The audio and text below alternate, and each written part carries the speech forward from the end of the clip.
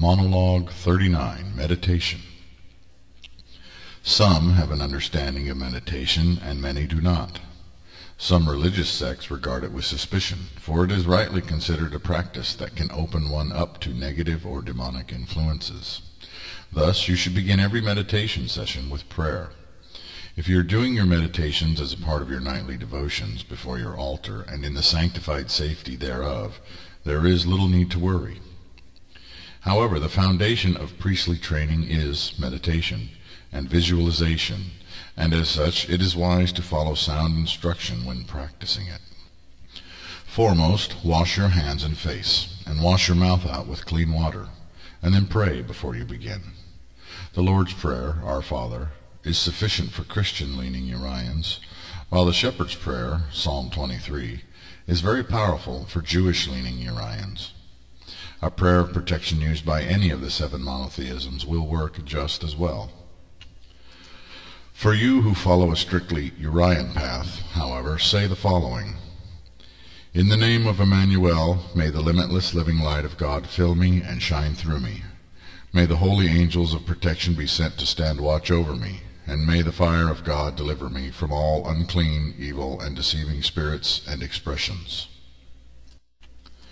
It is not advisable that you should lie down while meditating, unless using meditation to go to sleep, though using a positive and relaxing visualization before and while falling asleep is useful for getting rid of repetitive nightmares.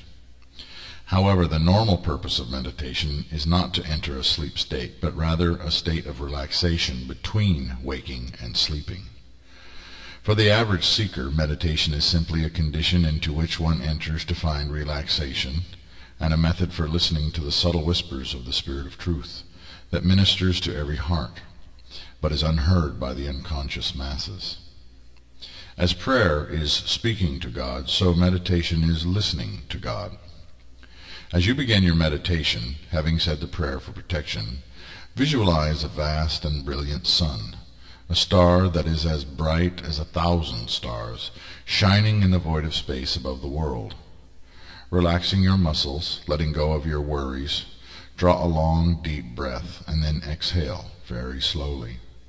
Continue to breathe in and out very slowly, and as you inhale, see a line of gold and white light drawn down from the eternal sun, known in ancient times as the Autumn, through the atmospheric levels of the sky above, and through the very roof of your house and into the top of your head.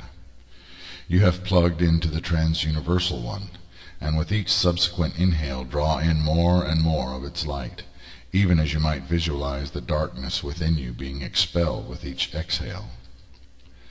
The limitless living light is filled with love and positive regard. Allow it to fill you until you are overflowing with it, and the light, like water, is pouring onto the chair and saturating the area around you. Shine like a star. Let the rays of God radiate outward, penetrating the walls, ceiling, and floor, filling your entire home and beyond, lighting the whole world. Indeed, draw the line of light downward, beyond your body, out of your tailbone, into the floor, and all the way to the center of the earth, and the Mayan therein, so that you have now become a bridge between heaven and earth, termed Duranki in ancient Samaria.